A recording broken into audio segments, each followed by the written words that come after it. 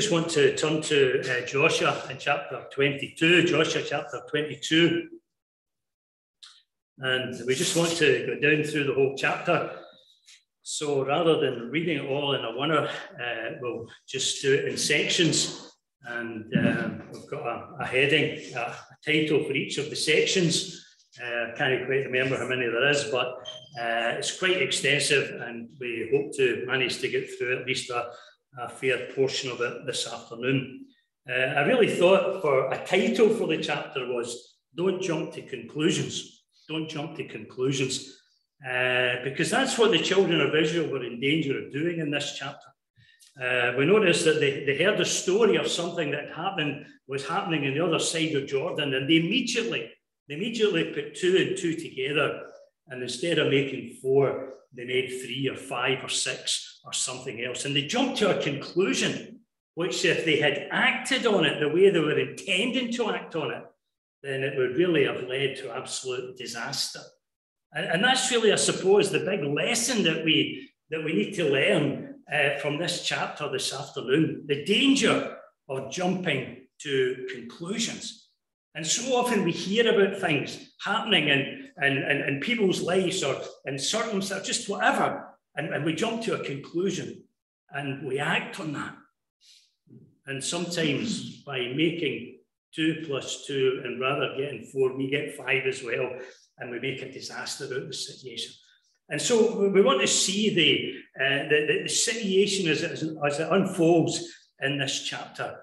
In the first 4 verses, we've really got the commendation of the Reubenites and the Gadites and the half-tribe of Manasseh. Verse 1 says, "Then Joshua called the Reubenites and the Gadites and the half-tribe of Manasseh. And he said unto them, You have kept all that Moses, the servant of the Lord, commanded you. And you have obeyed my voice in all that I commanded you. You have not left your brethren these many days unto this day, but have kept the charge of the commandment of the Lord your God. And now the Lord your God has given rest unto your brethren, as he promised them. Now therefore return ye, and get ye unto your tents, unto the land of your possession, which Moses, the servant of the Lord, gave you on the other side of Jordan." I suppose this was really the Reubenites, the Gadites, and the half-tribe of Manasseh. I suppose this was really their demobilization day. This was demob day for these tribes. You know, we've heard so much in the last week about mobilization and how that Vladimir Putin has put into law this mobilization of reputedly 300,000 troops in order to be sent to Ukraine. Mobilization to fight in the war. But this is demobilization. The war has now finished, and these men who are involved in the battles, they're now being sent back home. It's demob day for the Reubenites, the Gadites, and the half-tribe of Manasseh. But you know, it's interesting how that Moses commends them. You know, of course, one of the restrictions that were placed on them when they requested of Moses that they stay on the wilderness side of Jordan, it was that they must go over, the fighting men must go over and help their brethren to conquer the land of Canaan. And after their brethren had rest, after the battles had been fought and the victories won, then they were free to return back to the land that Moses had given on the other side of Jordan. And so Joshua commends these tribes. He commends them for their obedience. You have kept all that Moses commanded you. You have obeyed my voice in all that I commanded you. And he says, you have not left your brethren these many days. You have kept the charge of the commandment of the Lord. These were men that stood up to the plate. These were men that were there fighting the battles alongside their brethren. They didn't abandon them. They didn't say, well, you know, we've got our inheritance on the other side of Jordan, and we've got all our cattle to look after, and we've got our families, and we've got our servants, and you know, we're just going to settle down here, and the rest of you can go over Jordan and just fend for yourself. But we noticed that that these 2.5 tribes that were there, standing side by side, shoulder by shoulder with the rest of the nation of Israel as they entered into conflict and ultimately into conquest in the land of Canaan. They were there when they were needed. Unselfishly, they stood by their brethren. Brothers and sisters, that's a challenge to our hearts. It's easy, isn't it, in life just to settle down. And just to think, well, I'm okay, and we'll just enjoy what we have. And yet the important thing is to stand side by side with our brethren. Not to see our brethren toil and struggle alone, but to be there by their side, fighting with them, shoulder to shoulder, realizing we're all part of the same spiritual conflict. And so the first 4 verses, we've got the commendation of the Reubenites, the Gadites, and the half-tribe of Manasseh. Demobilization day. And they're going back. They're going back with the commendation of their general. They had been obedient. They had been obedient to the commands. It's good, isn't it, when we read about individuals and they get commendations from the leaders in the battle. We hear about the George Cross and the Victory Cross and all these medals, these commendations that people get because they've been faithful in the battlefield. They've been courageous in the battle. I wonder, when we reach the end of life, I wonder, will there be a commendation for us? Will there be a commendation for me? We so often think of that expression, and it's quoted so many times at people's funerals that they reach the end and they hear the words, "Well done, good and faithful servant. Enter thou into the joy of your rest." I wonder if that will be true. I wonder if that will be true. I wonder if that will be true of me. I wonder if that will be true of you. That at the end of the day, the Lord can say, "Well done, good and faithful servant." You've been obedient. You've been submitted.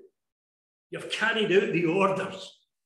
You've got yourself involved in the conflict. You haven't left, you haven't abandoned your brothers in their time of need, but you were there. You stood up to the plate. You took on the armor and you went and fought to the very end. Brothers and sisters, it would be great just to get to the end and just to hear that commendation. And just to get these rewards at the judgment seat that we can just lay at his feet in adoration and praise to him. I notice in verse 5, we've got the repetition of the charge that Moses had given the people. It says that verse 5, he says, "Take diligence." So he's sending them back over Jordan. He says, "But take diligent heed to do the commandment and the law which Moses, the servant of the Lord, charged you, to love the Lord your God, to walk in all his ways, to keep his commandments, and to cleave to him, and to serve him with all your heart and with all your soul." That's really a repetition of what Moses told the people prior to Moses' exodus, prior to that moment when the Lord put him to sleep, as it were, and he was buried, no one knows where, and he was taken home to heaven. But prior to going there, we read in Deuteronomy chapter 6. We just flip back there. Deuteronomy chapter 6. In verse number 7, it says, "And you shall," this is Moses speaking to the people, "and you shall teach them diligently." That is, you teach them the words of the Lord, the commandments of the Lord. Verse 5 says, "They shall love the Lord your God with all your heart and with all your soul and with all your might.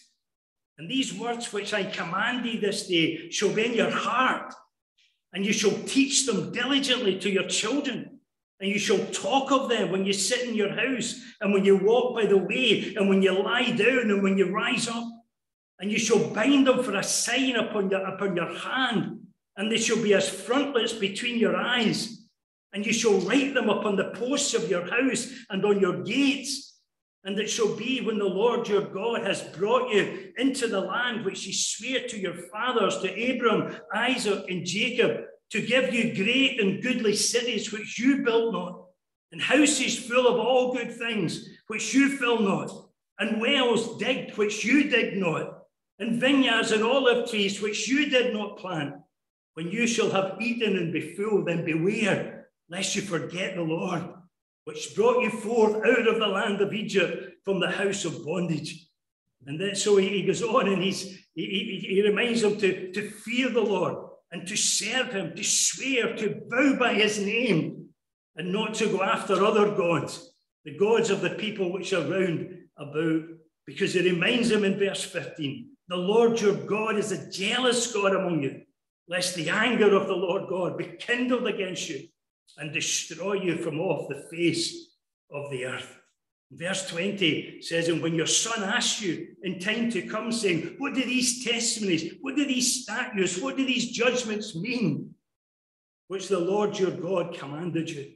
And it says in verse 21, thou shalt say unto thy son, we were Pharaoh's bondmen in Egypt, and the Lord brought us out of Egypt with a mighty hand. And so what Joshua is doing in chapter 22 of Joshua is reiterating, he's repeating basically what Moses already commanded the people to do. And you know, it's good just to have things repeated in our mind. And Moses is telling the people, you need to keep repeating these things. You know, you need to have them as frontlets before your eyes. You need to have them in your hand. You need to have them in the doorposts of your house. You need to consider them when you wake up. You need to consider them when you sit down. You need to consider them before you go to sleep.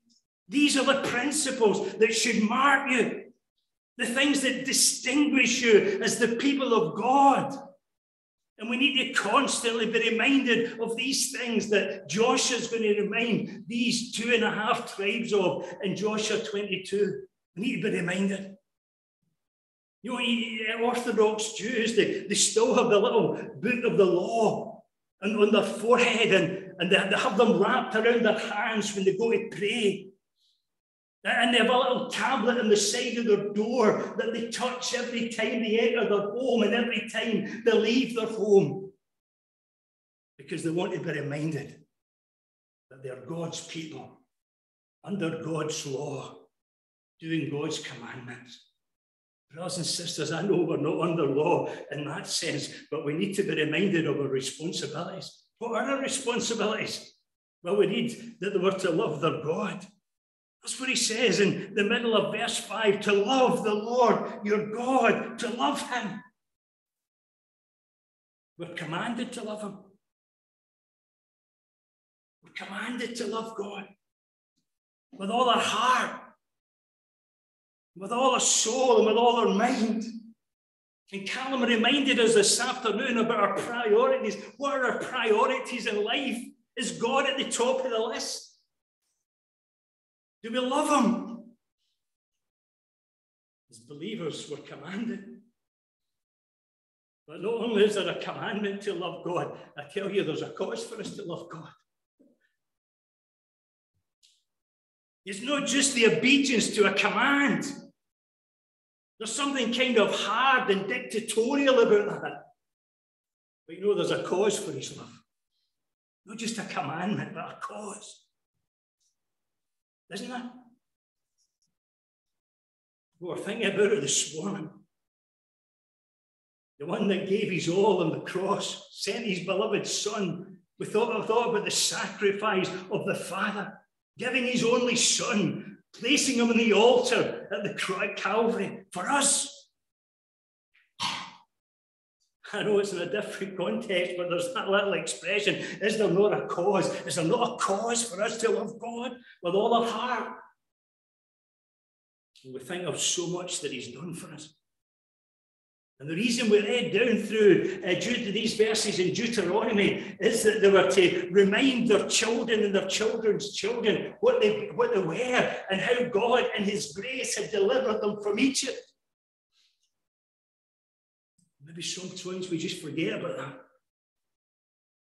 Forget about what we were, and where we were, and where we would have been, and what we would have been, but for God's intervention, but for his redemption, the redeeming power of the blood of the Lamb.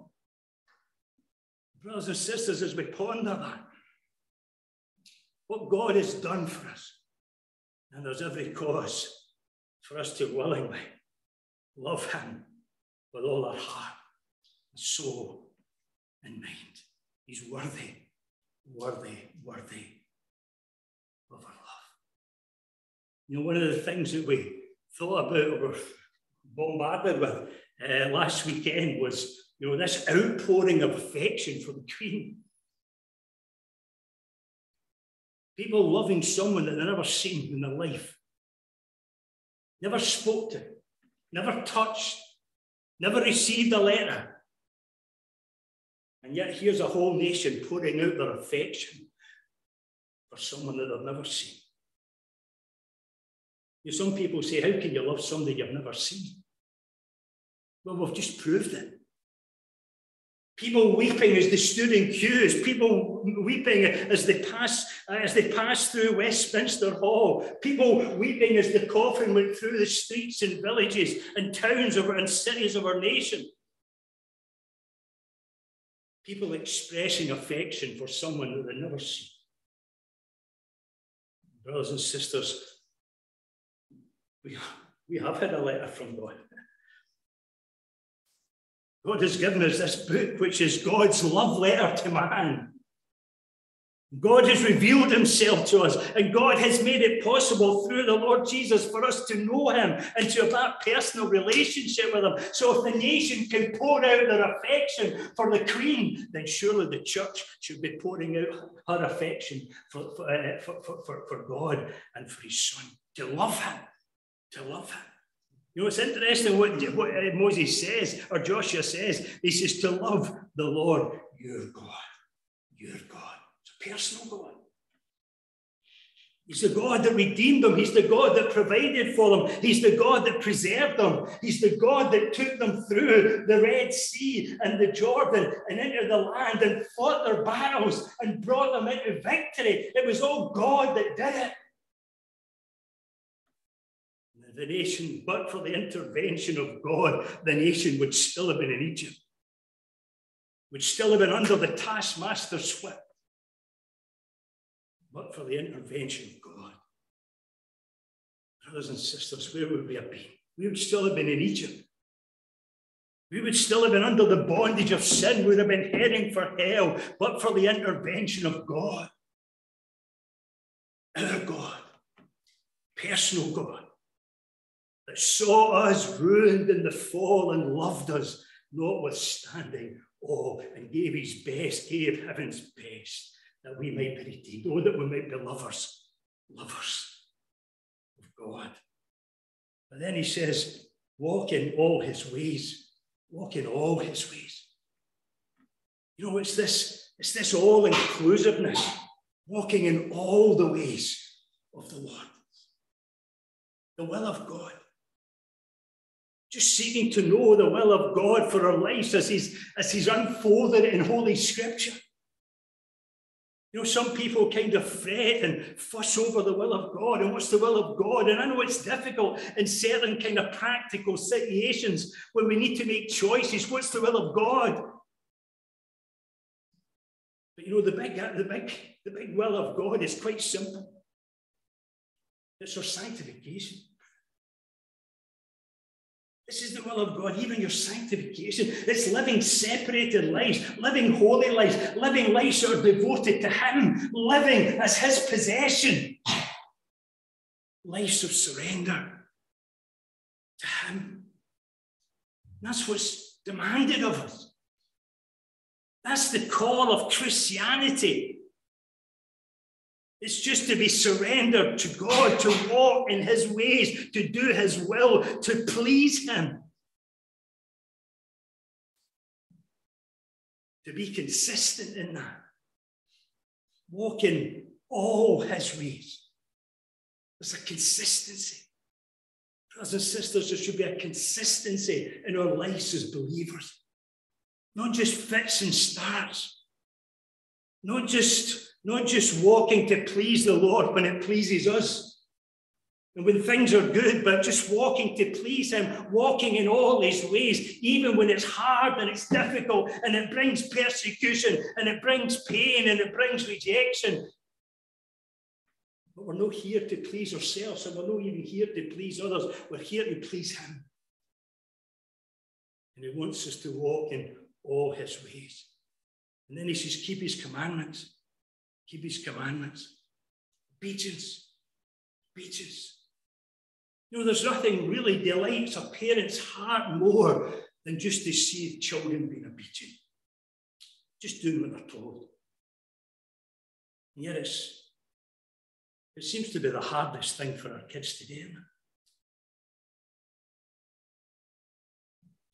You know, a home where all the children are obedient and submissive to their parents is a harmonious home. It's a peaceful home. It's a blessed home to live in.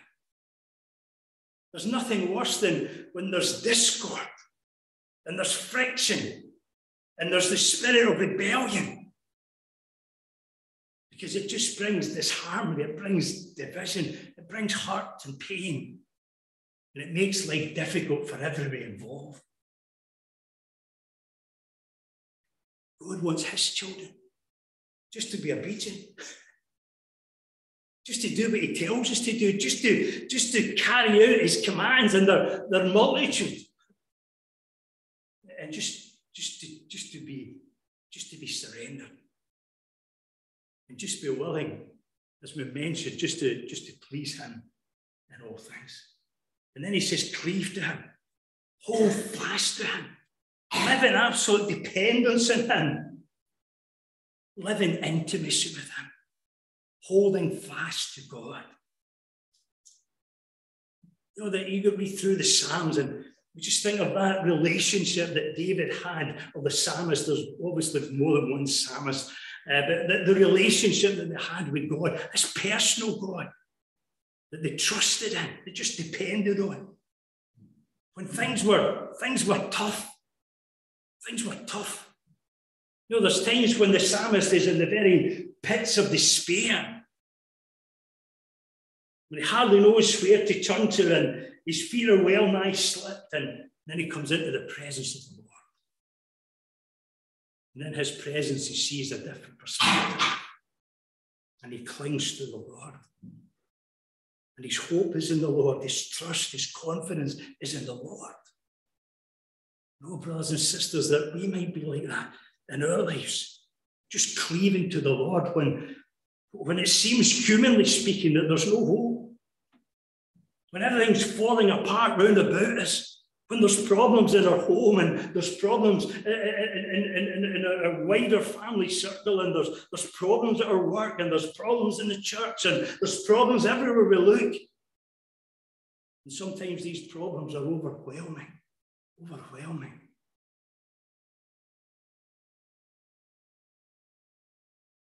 You know, I was speaking to someone just the other day there, and the problems that they're facing right now in life is just unthinkable.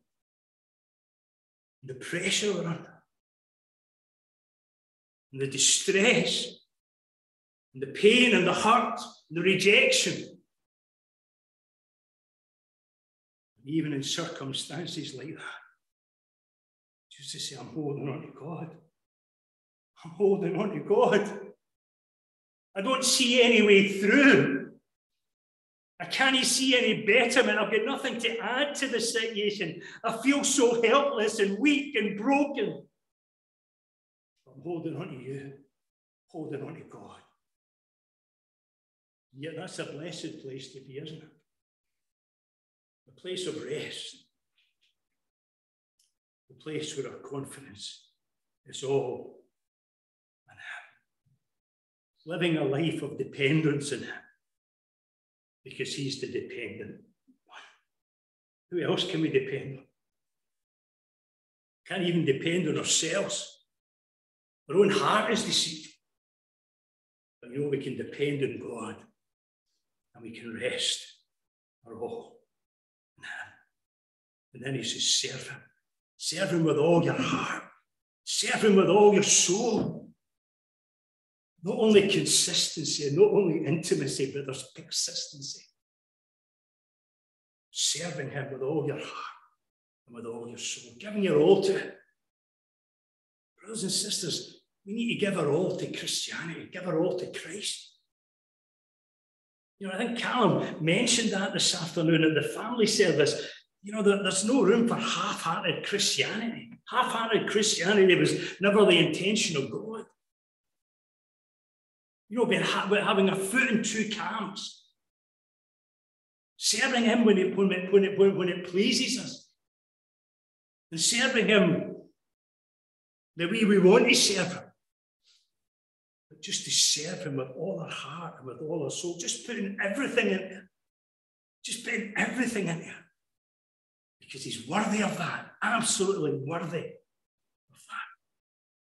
And so in verses 1 to 4, we've got the commendation. And verses 5, we've got the repetition of these charges, these commands that Moses had given them previously before he passed away. Verses 6 to 9, we've got the benediction of Joshua. It says, so Joshua blessed them, and he sent them away, and they went unto their tents. Now to the one half of the tribe of Manasseh, Moses had given possession in Bashan, but unto the other half thereof, Joshua among their brethren on this side Jordan westward. And when Joshua sent them away unto their tents, he blessed them, and he spake unto them, saying, return with much riches unto your tents, and with very much cattle, with silver and with gold, and with brass and with iron, and with very much raiment, divide the spoil of your enemies with your brethren. And the children of Reuben and the children of Gad and the half tribe of Manasseh returned and departed from the children of Israel out of Shiloh, which is in the land of Canaan, to go into the country of Gilead, to the land of their possession, whereof they were possessed, according to the word of the Lord by the hand of Moses. He blessed them. He blessed them. You know, that blessing was a result of the victory. You were really thinking about that this morning, weren't you? That all our blessings as the people of God are all the result of his victory. His victory. We thought of the one that bore our burdens is the one that gives us his blessings. And here's these 2.5 tribes, and they're being blessed. They're being blessed. And the blessing that they receive, this silver, these gold, the cattle, the brass, the iron, the raiment, it was all the spoils of victory. It was all the spoils of victory. Brothers and sisters, we are in the joy, or we should be in the enjoyment of the blessings of the spoils of Christ's victory.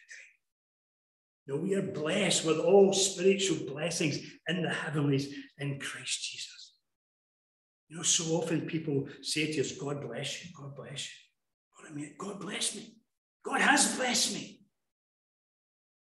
God has blessed me. And God's blessed you. If you're a believer in the Lord Jesus, he's blessed you with every spiritual blessing. He's imparted it to us. Oftentimes the problem is not the fact that God hasn't blessed us, but the problem is the fact that we are not enjoying the blessing that he's given us, which is the fruit of victory, the victory of the cross. And so often we don't go in for it. We don't enjoy it for ourselves. You know, sometimes we've got to enter into battles. Sometimes we've got to struggle through circumstances in order to appreciate the blessings that we have in the Lord. To make it our own personally. The children of Israel had to go in, they had to engage in the conflict, they had to endure the trial of the battlefield in order that they might really enjoy what God had already promised them, what was already theirs. If someone has said, you know, oftentimes God has got to break us before he blesses us, or before we enjoy the blessings that he gives us. And oftentimes God breaks us through the trials and difficulties and the strifes and the conflicts of life. You see, there's nothing lost in the life of a believer, or there need be nothing lost. And all the trials we go through, the difficulties, they're all ordained of God, allowed of God. Because God wants to bring us to that point where we're cleaving onto him and we're just enjoying the blessings that are ours in our Lord Jesus Christ. It's interesting that the blessings that they went back over Jordan with, that they had to share it with their brothers. You know, there were those who had remained on the other side of Jordan. The wives were there, and no doubt the servants were there, and there would be men there to look after the households. And you know, Joshua says, you've got to share them with your brethren. You know, they had fulfilled their promise. They had gone, they'd fought in the battle. They're now being demobbed, and they're going back with the spoils just to share with others. Brothers and sisters, we've said it before, you know, that really should be one of the big things in our life. We should just be sharing with one another what the Lord has done for us, what we're enjoying of the blessings of the Lord in our own life. Yeah, I was really pondering just the other day there. I was just reading one of the Psalms, Psalm 77, I think it was, and there the psalmist goes away back over the history of Israel. How many times do we read that history in the scriptures? I mean, I don't know how many, but it's been on my mind, and I'm going to try and get time this week to kind of work that out. But just thinking the number of times that the Holy Spirit takes us back to Egypt, takes us back to the Passover, takes us back to the Red Sea, takes us back to the wilderness, takes us back to Jordan, takes us back, and just gives us the history of God's dealings with his people, just to remind them the faithfulness of God and the power of God in their lives. The price that God paid to bring them right through to victory. Brothers and sisters, we need to share things. That's David sharing that with the nation again. And we need to share the victories that we enjoy. We need to share the spoils of that, the blessing we get from it. We need to share that with others. Verses 10 to 11, we've got the construction of a great altar. We read them when they came to the borders of Jordan, that are in the land of Canaan, the children of Reuben and the children of Gad and the half-tribe of Manasseh. They built there an altar by Jordan, a great altar to see to. And the children of Israel heard say, behold, the children of Reuben and the children of Gad and the half-tribe of Manasseh have built an altar over against the land of Canaan in the borders of Jordan at the passage of the children of Israel. There was the building, there was construction of a great altar. You know, that word great, it's the idea of being impressive, something that was grand, something that was imposing, something that was conspicuously large, something that was large and highly visible for miles around.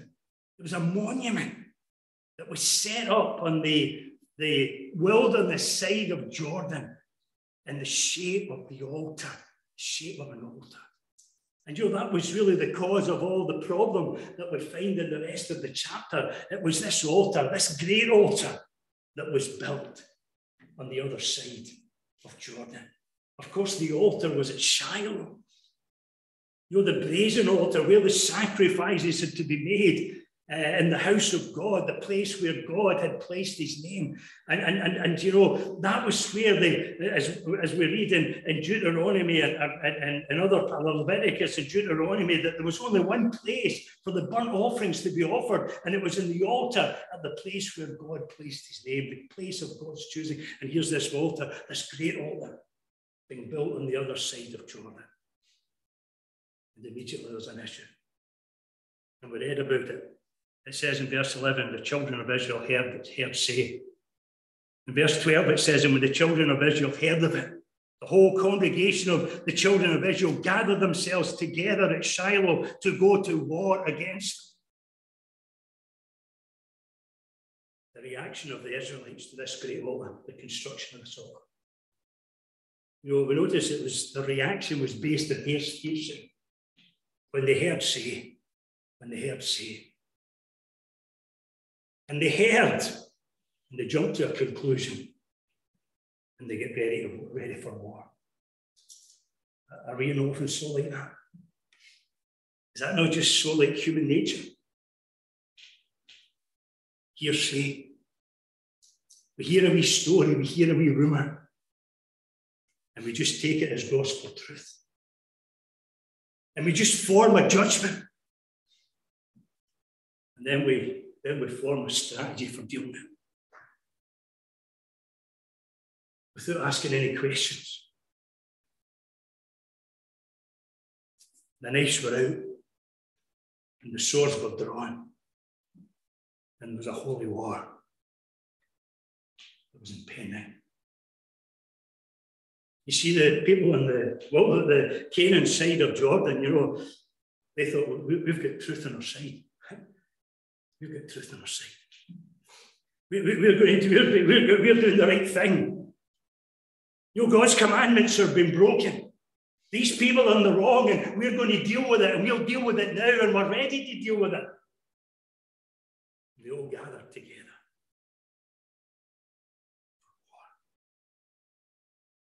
There was a sense in which there was a principle that they had in mind that they wanted to defend, and we read about that in Deuteronomy chapter 13, and that when the children of Israel, because they thought that the 2.5 tribes were going to sort of swing away to idolatry, swing away from the worship of the one true living God, the God of Jacob and Isaac, and the God of Moses, and they were going to be involved in idolatry. That was what they supposed. And the Bible, the Lord instructed them, if that was the case, if any of them was to lead them into idolatry, then they're to be dealt with. The whole thing was all cut and dried in their minds. But then, praise God, we read about the delegation that was sent by Joshua. It says in verse number 13, and the children of Israel sent to the children of Reuben, and to the children of Gad, and to the half-tribe of Manasseh, into the land of Gilead. They sent Phinehas, the son of Eleazar, the priest, and with him 10 princes of each chief house, a prince, throughout all the tribes of Israel, and each one was a head of the house of their fathers among the thousands of Israel. A delegation that was sent. It's interesting, it was led by Phinehas. Phinehas was a priestly man, but he wasn't a cowardly man. We read about him in Numbers chapter 25, and when there was sin, when sin raised its head, the sin of idolatry, he dealt with it. They dealt with it pretty conclusively at the edge of a sword. And they send Phinehas. But they send this whole delegation of the heads of the fathers sent to confront the Reubenites, the Gadites, the half-tribe of Manasseh. Verses 15 to 18, we've got the accusation that was made against them. It was good that they did send a delegation before they sent a battalion. It really seemed that was what was in mind of the children of Israel when they gathered at Shiloh. They already had their swords girt around their waist. They already had their armor on. They were ready to send a battalion into war. It was good that before the battalion was there was a delegation there. A delegation that would seek to sort things out. But think of the accusation in verse 15. And they came to the children of Reuben, and to the children of Gad, and to the half-tribe of Manasseh, unto the land of Gilead. And they spoke unto them, saying, Thus saith the whole congregation of the Lord, What trespass is this that you have committed against the God of Israel, to turn away this day from following the Lord, and that you have built an altar, that you may rebel this day against the Lord? And then he goes on to speak about the iniquity of Peor. That was the conclusion they jumped at. And that conclusion becomes an accusation. And the first thing they did, this delegation, albeit they were acting on a divine principle, but they jumped to a conclusion. And they point the accusing fingers at these 2.5 tribes. This is using rebels. You're rebels. You're rebels. That was before they even established the fact. Before they asked any questions. Before they get round the table just to talk things through, they immediately come in with the accusing finger. Brothers and sisters, are we not so prone to that? And we just hear things, and we jump to conclusions, and we make accusations, and we're just ready for a holy war. Rather than just sit down and say, like, let's talk this through. Let's really see where we're all at. They talked about their trespass. They talked about their turning away. They talked about their rebelling against the Lord. And they even say, listen, do you not remember? Do you not remember? You see, it's all the accusing finger. Before they even get a chance to explain themselves and accuse them of the iniquity of Peter. You'll get that in Numbers chapter 23. I don't have time to go in there. It's the whole story of Balak and Balaam, and it's the sin of idolatry that's linked and mingled with the sin of immorality, as it so often is throughout Scripture. The danger of immorality, the danger of idolatry, dangers that are with us today. I suppose Paul really referenced the sin of Peter in 1 Corinthians chapter 10, although he doesn't mention it by name. In verses 11 to 14, he talks about the things that happened to them, to the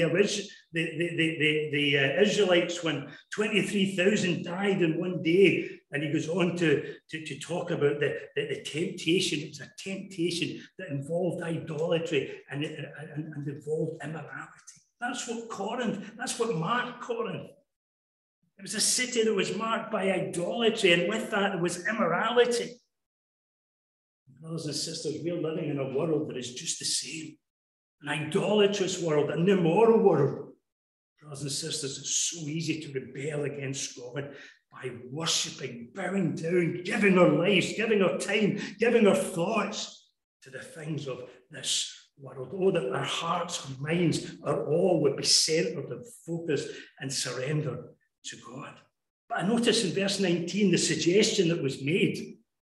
It says, notwithstanding, so they make all these accusations, and they said, notwithstanding, if the land of your possession be unclean, if there's problems over there, then you pass over into the land of the possession of the Lord, wherein the Lord's tabernacle dwells, and take possession among us. But don't rebel against the Lord or against us in building an altar beside the altar of the Lord your God. There was a suggestion. There was an off-ramp. You will have heard that expression in the news these last few weeks in relation to the Ukraine situation. And people have said, we need to get Putin an off-ramp. We need to get a get-out clause for him. There needs to be an opportunity for him to get out of this conflict. And I suppose that's really what Phineas and this delegation are doing here in verse 19. They're saying, listen, here's a way out. Here's an off-ramp. If things are not suitable, if things are not conducive for you to live as the people of God on the Gilead side of Jordan, then just come over and join us. Come over and join us. And we'll accommodate you. I thought that was wisdom in that, wasn't it? So often, we accuse somebody and we back them into a corner and there's no way out. And we've got nothing to suggest. And we've got no helpful input into the situation. It's just conflict. It's just that we're down on top of them. But here there's grace here. And he says, well, even if things are difficult, then just come and join us. Just come and join us. We'll make room for you in the land of Canaan. Verse 20, we really read about what was in their mind, what was really in the mind of the 10.5 tribes. What was in their mind was the repercussions for themselves. It says, did not Achan, the son of Zerah, commit a trespass in the accursed thing? And wrath fell on all the congregation of Israel, and that man perished not alone in his iniquity. You see, what they were really thinking about was the principle that one's behaviour affects all. So we're part of we're the people of God, and the 2.5 tribes, they're the people of God. And if they're sinning against God, if they're pursuing idolatry, then God's wrath will come upon them, and it will come upon us as well, because one sins and we all sin. And we're all affected. That was the sin of Achan, wasn't it? And the whole nation was prevented in its onward march through Canaan because of Achan's sin. And Achan's sin had to be judged before the whole of Israel was freed from it. And so that's really what they've got in mind, the repercussion. One person's sin, so the whole nation has been polluted by that. You know, that's a challenge, isn't it? And we've mentioned that before. Mentioned it way back in chapter 7 when we dealt with Achan. One sins, and the whole company's affected. You know, that's why we need to search our hearts. And I know there's times in the prayer meeting when I think just a couple of weeks ago, Harry mentioned that in prayer, just to search our hearts. Is there anything? Is there any evil way in our lives? Is there something that's hindering? Is there something that's hindering the blessing of God, hindering the movements of God, hindering the salvation of souls, hindering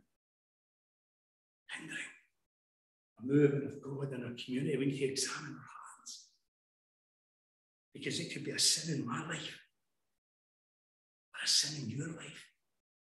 The whole company doesn't need to be in sin.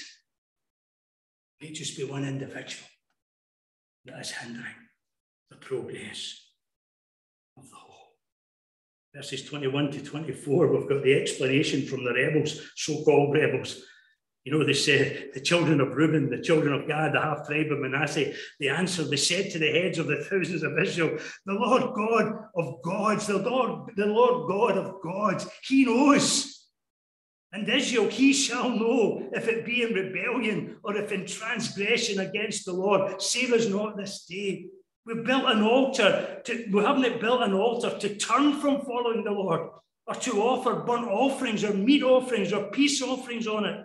The Lord, if we've done that, then let the Lord himself require it. He says, but we have done it rather for fear of this thing, saying, in time to come, your children might speak to our children, saying, what have you to do with the Lord God of Israel? And so they give an explanation. An explanation says, listen, the Lord knows. The Lord knows. The Lord God of gods knows. Twice they said that. You know, that's a lot better than saying, you know, I swear by my mother's grave, or all that kind of stuff we hear from people over the years. I'll swear my mother's life or something like that. This is, listen, we're here before God, and the Lord knows our hearts. The Lord knows our hearts. Does he not? He does know our hearts. He knows our motives. This was the problem here, that the tribes that had come across from the Canaan side of Jordan, you know, they're coming with accusations, their condemnation. And all they could see was the actions, but they never knew the motive. They never knew the explanation. You know, brothers and sisters, we can't judge people's motives, but the Lord can, and the Lord does. And they just come, these 2.5 tribes, they just come before the delegation, and they come before the Lord, and they say, listen, there's not a single thought in our mind of rebelling against God. There's not a single thought about offering any kind of offering on this. He said, we're just conscious that we're kind of separate. There's a river between us and you. Maybe the time will come when our children will say, are you really part of the people of God? And we just wanted to set up a memorial. We just wanted to raise a standard.